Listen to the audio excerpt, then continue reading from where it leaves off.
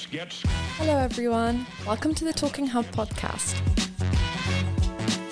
We're back for episode 2 with our very own Dr. Maha, Dean of the School of Architecture and Interior Design, here to share her inspiring story of the journey in architecture and all the lessons she's learned on the way. Enjoy the episode. Let's get scratching.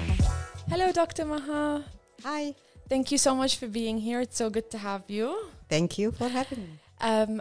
First things first, who is Dr. Maha in one word and why? Okay, it's a passionate woman who cares about what she wants to do. Because I believe that if we have dreams and we have to follow, and we as women, we have a lot of pressure on us. So proving ourselves means we accomplish not just for ourselves, but all the women in the world. All the women. I love that answer. That's a great answer. So I want to ask you, how did you start your journey in architecture? Well, I don't know. Since I was like a child, I wanted to be an architect. I love design. I love painting. I love creativity. I love colors. So I started by entering the architecture department in the University of Baghdad in Iraq, where I was born and I was raised. This was the first step. And then it has been a long journey, 5 years of undergrad, then the master's degree, then my 2 PhDs, one from Iraq, one from United Kingdom, Incredible. And then, and the long journey included researching, working, teaching, administrative work. Architecture is one of the most maybe sophisticated programs to get in and to finish and then to continue. Exactly. So you have to be very passionate about what you want to do. You have to be ready to have to face all the challenges and all the hard work on the sleepless nights. Mm-hmm. This is part of the whole thing. But by the end, this is a rewarding profession that you feel you accomplish something, that you help people, you create to make people's life better. Mm-hmm. This is the reward that you get. So you never get tired. Mm-hmm. You can't give up on your passions at the end of the day. And you know what? Being a creative person and you're always think out of the box, I think it gives you this energy to keep on working. Doesn't matter your age. You cannot retire as an architect. You know that. Exactly. Maybe some profession. Yeah. And you know how many architects, they passed their 90, they died in their 90s. And they're still working? Yeah. Oh, wow. Either working and even died like in 96 or 93 or 95. That is so impressive. So really. That's something good just to let architect you have a long life. Since your mind never stops thinking, it never stops. Then you have energy to go on in your Your life. work becomes your life, I think. And also I think, especially in a creative industry like architecture or anything else creative, it almost doesn't feel like work. Obviously it's difficult and it's a long journey, but through your passion you probably enjoy it so much and you love what you're doing. You don't necessarily feel like it's a task or it's work. And it becomes part of your life. You become an observer, you look to details, you evaluate everything around you, appreciate everything that you see, every chair you sit on, every space you get in, every color you see. That's true. You will look it differently. Yeah. So that makes your life different. Even the way you, maybe even your personality, the way you dress, the way the environment where you live in, your office, everything you're going to see, it will be reflected part of your personality. That's so true. Actually, I even have, a few friends that are in architecture, and when we walk into a room, they're like, I know this used to be a garage. I know this was designed like this before. They can spot everything. Like you said, if it's a chair, a table, a room, they can spot everything like that. It becomes your life, Exactly. So you addressed previously that you started your journey in Baghdad, and I wanted to say that it's so exciting to be speaking to a fellow Iraqi.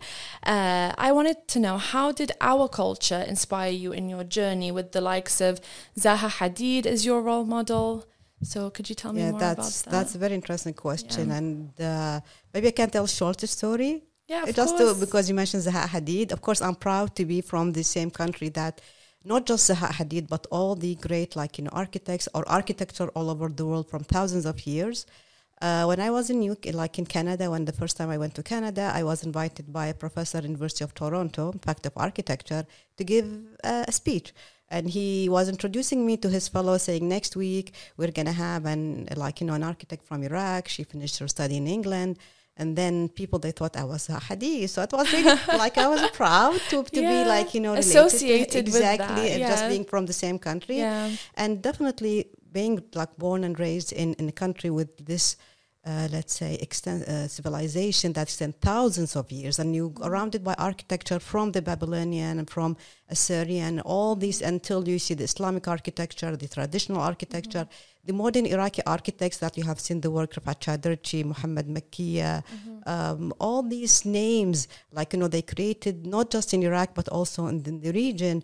This actually inspired me and wanted to be one of these people who can add or have, like, let's say, leave something for the coming generations. I love that. That's it's the thought of just you being Iraqi by name made an entire department assume that you're Zaha Hadid. It's such an honor, and it's, you feel proud to be associated with such incredible names. And I'm always proud, always proud that I finished my undergrad and, my master's degree in Iraq, and this is where I was born. And I'm so proud that even when I went to Canada, when I had some interviews with or becoming a director there for a program, they had interviewed me. I was always mentioning that this is where I finished my master's degree and my undergrad.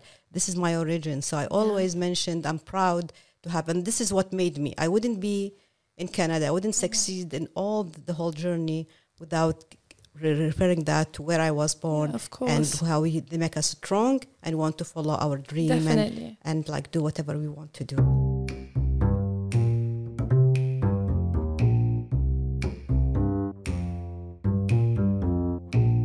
I want to move on to, you were speaking about Canada, and you've spent most of your career in Canada. So I want to know, what did you learn during this experience? It was very difficult transition, because you go to a country where you already built a history in other parts of the world, and then you have to start a totally new life in another country with different culture. But the good thing in Canada is a very open, let's say, country where they respect the diversity. It's very diverse, yes. And they encourage keeping your culture, since you are become part of respect the values of the Canadian society. And that's what I try to prove myself by keeping my culture, but at the same time go along with it. So what I learned there from Canada, actually, it is where people, in addition to respecting others, respecting diversity, repressing, I can be different than you are in any way, but we can live together. That's something very important I have learned there. There also you have learned, if you have a dream and you want to approve something, then you can do it. If you have passion and you follow the right routes and you fight, you're going to fulfill your dreams. And I could see I have been professor there and then became a director of interior design program in a big university. So I think that was let's say an evidence that whatever you are, the way you look, what is your color, what is your background, what is your religion, if you go with the values of surrounding and work hard, you're going to get one, and you get the respect of everyone, and this will add to your background or culture. People, they always say, she's Iraqi Canadian. Doesn't matter how Canadian I became, I'm still Iraqi, and I'm still have this. Yes, of course, you're always going to have your roots. And I think, the foundation of all of this is definitely hard work. And even taking that step to move to a completely different country, you always feel like probably you have to prove yourself 10 times more than the Canadians there, and 10 times more than the people who have been there longer than you, because you are different. But it's so wonderful to hear that you were accepted, and, you were one of them, and I think this would be lovely for people listening. I think it's very encouraging if people had worries and anxieties about maybe relocating as an Arab, moving to the West, wanting to expand their career. They would probably understand through this that if you take that first step and you challenge yourself, work hard and be passionate, everything will work out for you, I think. Exactly. And I think, I don't know, but I have someone who has been appointed as a diversity consultant in the same university where I was. And then she said one of her inspiration to accept the job in this university, because she have seen my photo, in the website, and said, people from different cultures, they can have or be recognized in this university and then succeed. And then she said this is one of the reasons why she accepted to work there. And again, as you said, we had maybe more diverse student demography, even faculty, because they saw, there is someone is heading this program, is from different, that they could prove themselves, and then also they can do it. So that was, I feel happy that, let's say proud that you could inspire others and let them stick to their culture, but at the same time they can succeed. How would you compare that experience to your now experience in Dubai? Dubai is like it's a dream city. Everyone wants to come to Dubai, and I have been here like as in before moving to Canada. I have lived like in the Arab Emirates, and I know Dubai. But definitely, whenever you visit Dubai, like it's new, something new is happening. So definitely, it is one of the most amazing multicultural places in the world. And I'm so happy to be here, and I'm so happy to, especially as an art from architecture standpoint, seeing all these interesting buildings and being here like in the city walk makes the experience much more even exciting than I expected. I know that I want to bring all my extensive experience that I had, because I tell them I'm professor before I became a dean. So I know what happened in the classrooms, and I always believe in student engagement. I always believe that in student participation. I always try to believe to have like a positive environment and engage students and make them understand why they are doing this and how this be useful to them when upon their graduation, and always to bring the industry and what's going to happen there to their classrooms to be prepared when they graduate.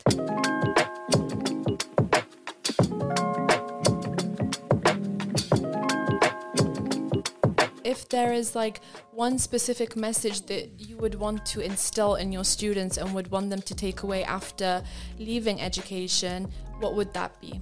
First of all, they would never stop chasing their dreams. Whatever they think they can do, they will be able to do if they work hard for it. And they look, if it doesn't happen today, it might happen tomorrow, it might happen after a year, 10 years. So never stop dreaming.